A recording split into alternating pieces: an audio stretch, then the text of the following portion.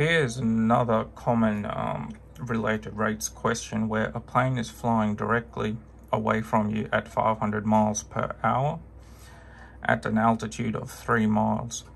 How fast is the plane's distance from you increasing at the moment when the plane is flying over a point on the ground 4 miles from you? Now, to illustrate what's going on, I'm just going to quickly draw a diagram. So we got some form of triangle happening. So that's the ground. The plane is here, flying in that direction.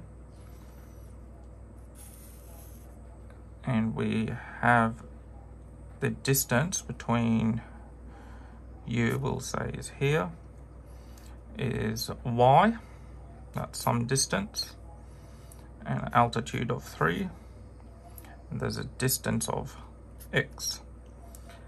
Okay, so that's what's happening. I'm going to draw a right angle triangle to illustrate that. And because the plane is in level flight directly from you, the rate at which x changes is the speed of the plane. So the speed of the plane, we can say dx over dt equals to 500. And we know that to be miles per hour.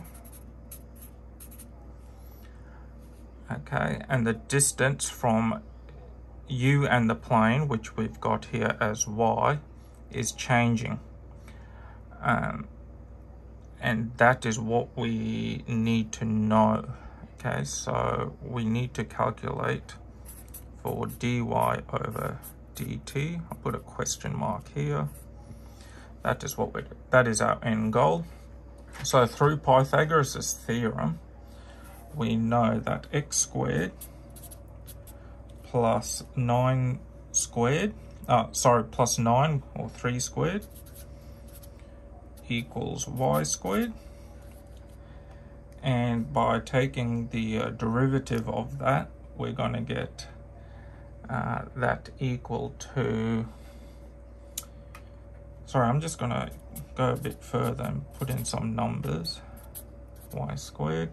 So by taking the derivative of both sides of the equation, we will get 2x dx over dt, and derivative of a constant is 0, and then 2y dy dt,